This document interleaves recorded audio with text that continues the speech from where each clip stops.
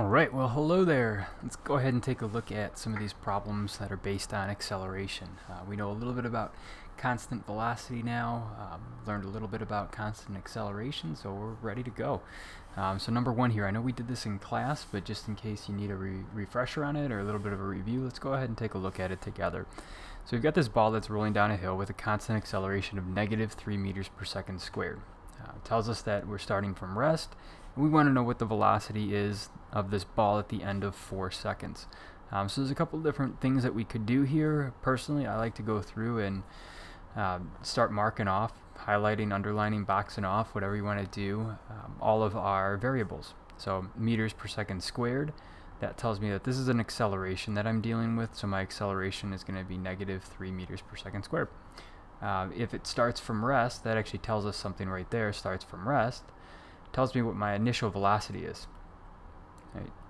Initial because it's starting from that, and that's what our initial would of course be. And this would specifically be 0 meters per second, because again, it's starting from rest, so it has a velocity, it's just got a velocity of 0. And we want to know what its final velocity is. What is its final velocity? So that would be v final, we're not really sure of, at the end of 4 seconds. So now I know my acceleration, I know some stuff about my velocities, both an initial and that I'm looking for a final, and I know what my time is, and this is 4 seconds, and I should keep my unit in here as well. I just had it in there before, which is why I didn't write it a second time, but it's good practice to do that.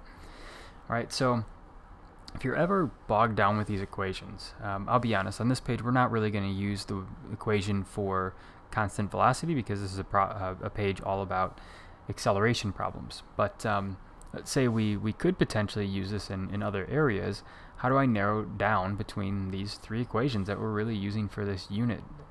And really it comes down to what we're looking for, right? In this case, I know I'm an acceleration. So since this first formula doesn't take into account acceleration, I can't use it.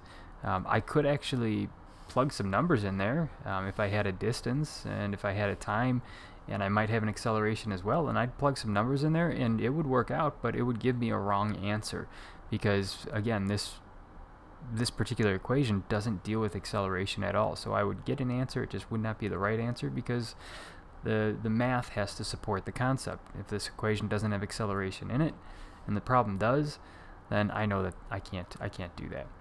Alright, so how we can narrow it down a little bit further, aside from saying, well, this doesn't have any sort of acceleration in it, so that doesn't work. We could say, well, both of these equations, this middle two here, and realize that these middle two equations, this and this, are actually the same equation. They're just rearranged. If I were to actually solve for my change in velocity, which would be the same thing as a v final minus a v initial, if I were to solve for final velocity, I would do so by multiplying both sides by t, and then adding my initial velocity, so I would end up with Vf equals Vi plus At.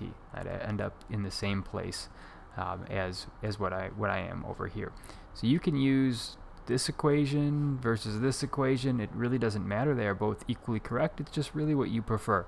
I generally go with this equation just because there's no funky fractions that we've got to deal with then. And it's just a cleaner looking formula aesthetically to me. There's really no better reason than that, I'll be honest.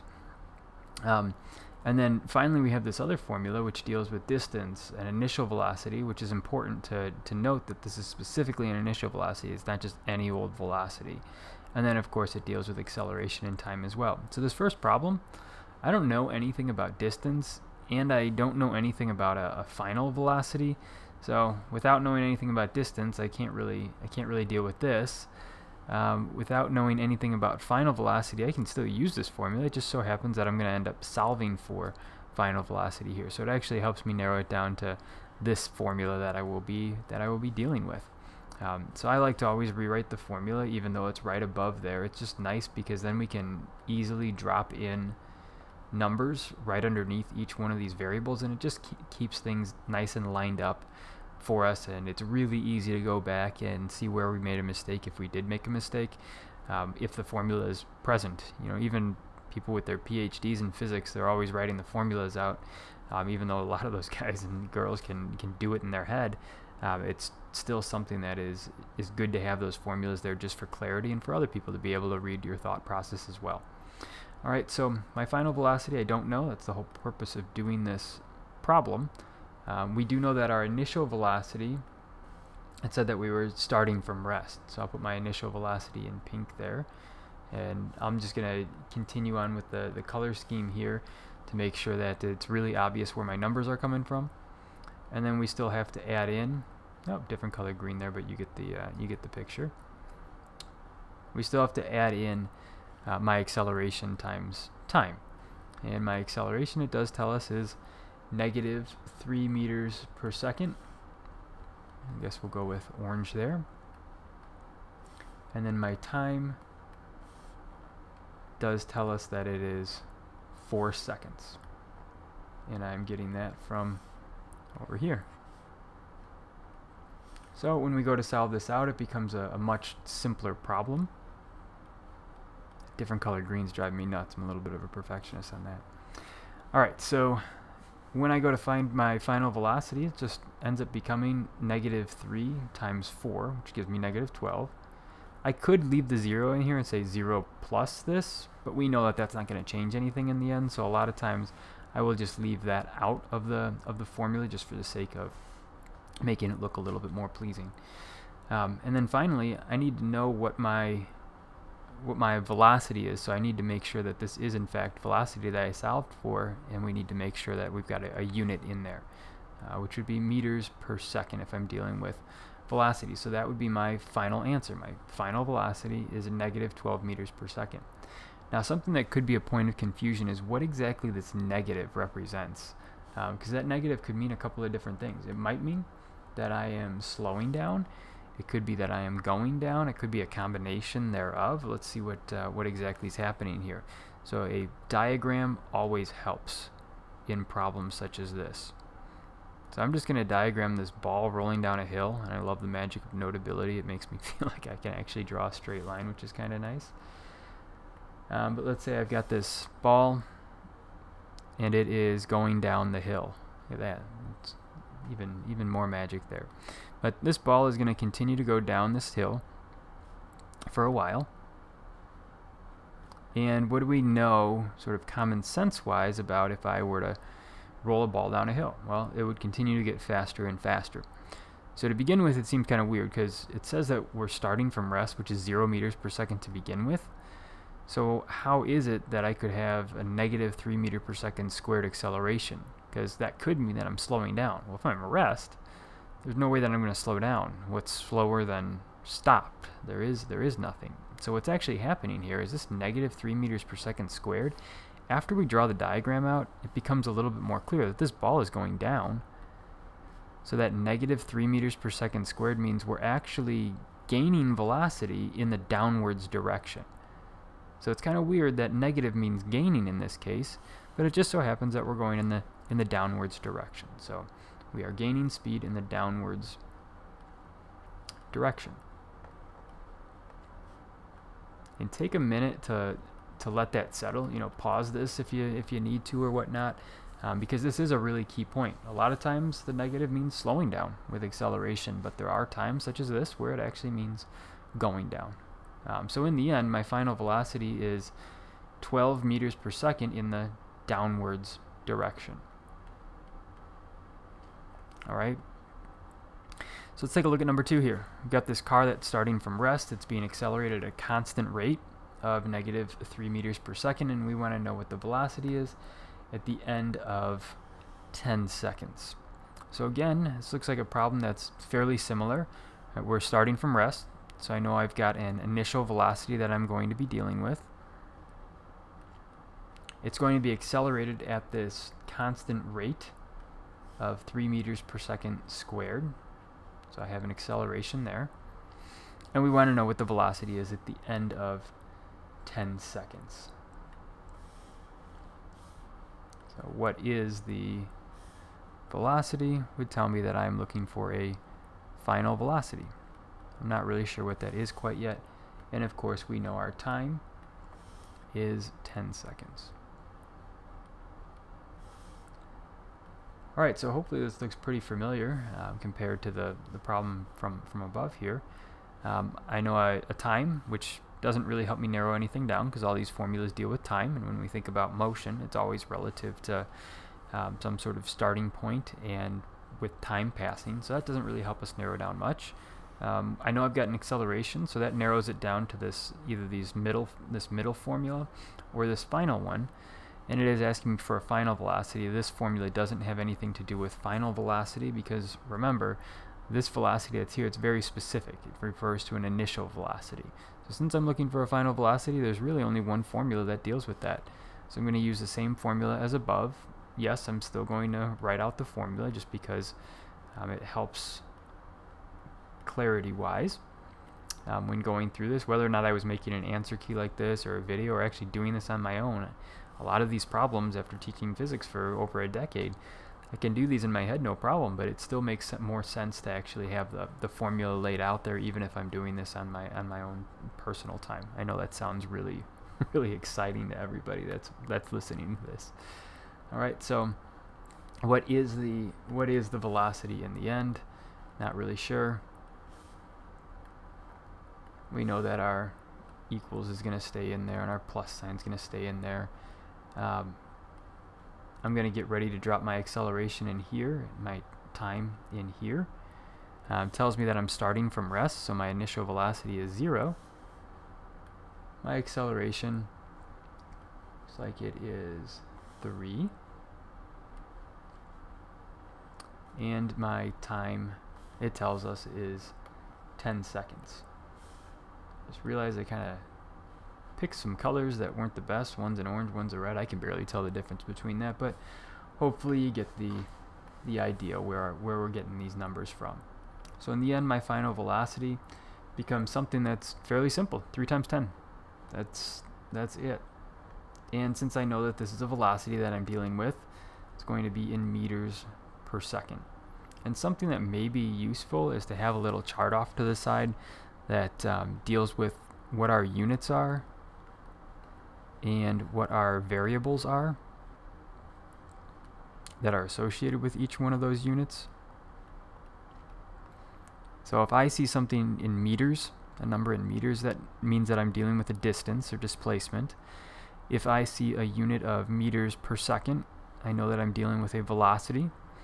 If I see a weird unit of meters per second squared, then I know I'm dealing with acceleration. And remember, when we do see this strange unit, all it means is that I'm increasing my meters per second or increasing my velocity for every second. So in other words, it's meters per second, which is kind of confusing, so it sounds much better just to say meters per second squared. And realize we don't do anything with this squared throughout our math. It's simply part of the unit. We wouldn't multiply if we had a number that was like 2m. We wouldn't look at this as 2 times m. We look at it as, well, this is 2 meters. We wouldn't actually multiply by the unit. So when we do see some things like 2 meters per second squared, that meters per second squared is just simply part of the unit. It's not like I'm taking 2 and squaring it or anything like that. It's simply part of the unit, and we would treat it as just another unit, albeit kind of a funky one. All right, so in the end, it looks like my car is going to be going 30 meters per second, and hopefully we look at this and realize that it does make sense. You know, if I'm starting from rest and I was accelerating for 10 seconds, 3 meters per second every single one of those seconds, at 30 meters per second is very reasonable answer. And we could of course go back and check our work, which really you should with all of these problems. All right, so let's take a look at number 3 here. We've got this car that's traveling at 25 meters per second. It's being brought to rest at a constant rate in 20 seconds by applying a brake. What's our constant acceleration here? So it says that the car is traveling at 25 meters per second, which means it's already going 25 meters per second, or in other words, it's initially going that fast. And then it's brought to rest. Well, brought to rest tells us something. It tells us that our final velocity is going to be 0. Rest be represented by 0 meters per second mathematically. And it is being brought to rest at a constant rate. So it's, in other words, it's constantly slowing down. It doesn't have like some sort of jerky, weird motion. It's just coming to rest at a nice constant rate. and it tells us that we are doing this over the course of 20 seconds by applying a brake. Probably could have figured that out without the problem telling you, right? We want to know what its constant acceleration is. In other words, what's A? Right? So hopefully you already kind of recognize the formula that we're going to be using here. I have a final velocity. Even though the final velocity is 0, it's still a final velocity. So there's only one formula that deals with final velocity, and that's the one that we used yet again above. So final velocity is equal to an initial velocity plus acceleration times time. My final velocity, we said, was 0. I'm getting that from up here, brought to rest. Which is weird, because normally we're solving for v final, but in this case we actually know it, which is perfectly fine. We don't have to use this formula only to solve for a final velocity. I could use this formula to solve for an initial velocity, an acceleration, or time. So my initial velocity says it was 25 meters per second. Getting ready to figure out what my my A and my T are. A we don't know, but T I know there's going to be some sort of number there, and we already know what that number is. It comes from the number above there, 20 seconds. Alright, so math's a little bit different here just because we are solving for this acceleration instead of the final velocity, but again, that's fine. So just to get rid of the colors here, I'll rewrite this to give it a little more clarity. A times 20 could be better written as 20A. Alright, so there's a lot of students that I've seen over the years that have trouble with, do I multiply 20 by something? Do I divide it? Do I take care of this addition somehow? And rather than thinking about all of that, look at the variable and say, how do I get rid of this variable? Don't look at it as what am I doing to these two numbers. So currently A is being multiplied by 20. So I'm going to have to get rid of that 20 somehow. But let's even look further away from the variable. Let's get rid of everything that isn't associated with that variable to begin with. So this 25 is the furthest thing away from my variable, not necessarily distance-wise, but mathematically-wise. This 25 isn't associated with the variable at all, so let's just get rid of it to clean up our work a little bit. So 25, to get rid of it, would be, of course, subtract 25. If I do it to one side, I've got to do it to the other, so I end up with 0 minus 25, which is negative 25, of course, equals 20A. So now I'm back with the same question. Now, how do I get A by itself? Again, don't look at this as what do I do to negative 25 and 20. If you are looking at it that way, it's very, very, very easy to make mistakes. So what should I do to get A by itself? Well, it's currently being multiplied by 20, so let's do the opposite. Let's divide by 20. And if I do it to this side, now I have to do it to the other side. I still don't even care about this number over here. Any number that would be over here, I would divide by 20. And I'm left with A equals something. Well, that something happens to be negative 25 over 20, which you could plug into your calculator, of course. But hopefully you can figure out what the answer is before even getting to that point. And again, that's really useful to have some sort of mental number in your head before even throwing it into the calculator, because it's just going to sharpen your number sense, which is really, really good to be able to have a strong number sense, and it not only in physics but just SAT wise when you do get to that point or later in life. So you know whether or not you're maybe even getting ripped off in a business transaction or something like that. You really want to be able to think pretty quickly on your feet with numbers. So negative 25 over 20 can be 1 point something. Actually, negative 1 point something. Negative 20 over 20 would be 1. 5 over 20 is a quarter. So negative 1.25, and it is an acceleration which if we scrolled back up, we would see the little chart that we had written out before. Or we know that acceleration is, again, associated with that weird kind of funky unit of meters per second squared. Right. And that is my final acceleration. Now the negative in this case is different from the negative in question number 1.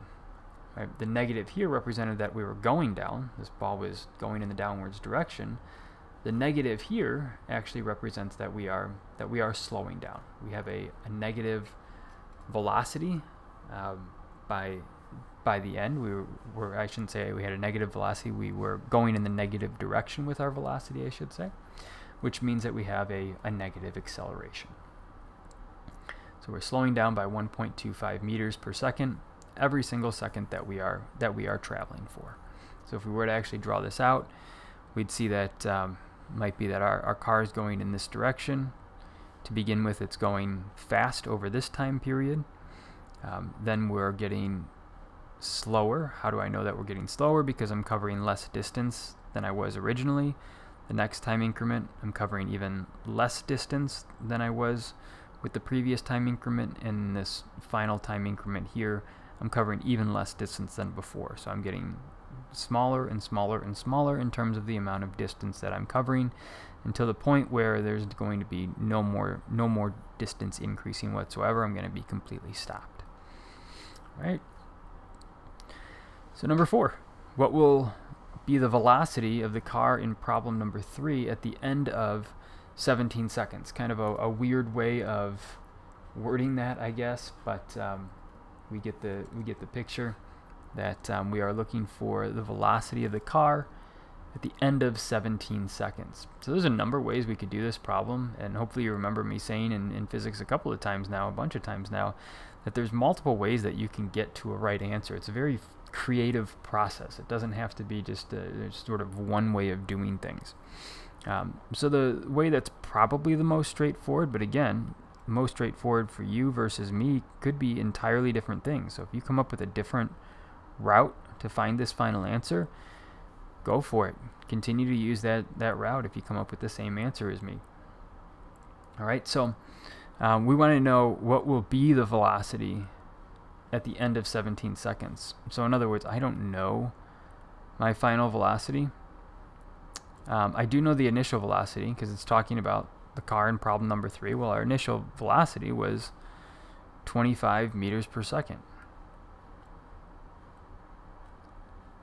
My acceleration, we actually know now. We solved it up here. So that negative 1.25 meters per second squared, that is my acceleration. So now knowing that, I can figure out the rest of this problem. We know our time was 17 seconds. All right, so let's go ahead and solve from there. And I would not look at this as one big problem. Let's just take it as 25. There's not really much we can do there right now. But this negative 1.25 times 17, we can deal with that. I'm going to throw that into my calculator. And I get negative 21.25. Unitless, because it would really be something in meters per second squared times seconds, which would give me actually units of velocity, but that's more than we need to know at this point. Now we can, after this sub step, finish it off the rest of the way. Negative 21.25, I've got that in my calculator already, so I can just hit plus and 25, and that will automatically bring that former answer up in my calculator there, so it saves you a few keystrokes if you do it that way. And I'm left with 3.75. It should be meters per second because it is a velocity that we're dealing with. And hopefully this makes sense that it's 3.75 meters per second. Like this answer would make it would make a lot of sense. It would be a very reasonable answer. You know, if I got something that was greater than 25, well, obviously that's not going to be good, because if I'm going 25 meters per second to begin with and I'm slowing down, that wouldn't make a whole lot of sense. And I know that this should be closer to 0 than 25, because if we think about what's happening here, is my car is going 25 meters per second to begin with. It's slowing down over the course of its travel. By the time it hits over here, it is going 0 meters per second. So I am at the end of 17 seconds, tells us before, took 20 seconds to get to this point. So it'd be 0 seconds over here, or our start. So 17 seconds is somewhere around here. So in other words, I'm closer to the end of my path of travel than I was to begin with. You know, halfway would be around 12.5 meters per second.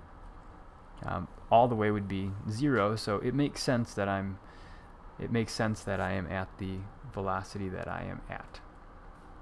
It's 3.75 meters per second. And of course we could take this, plug it back in for our final velocity, and solve for VI, or solve for A, solve for T, any one of those that we want, and we should come up with 25 if we're solving for VI. We should come up with negative 1.25 if we solve for A, and we should come up with 17 if we solve for time during our check step.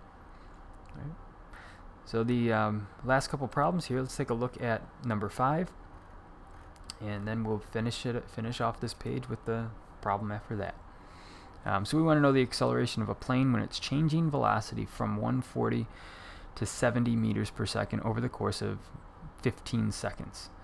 So there's a few ways that we could write this formula. This might be a point where you want to switch over to representing your acceleration formula like this. If you don't get why we're doing that, it's because we're looking at this change of 140 down to 70. So I've got a final velocity and initial velocity that I can add in there, or put in there I should say, not to confuse with mathematical addition.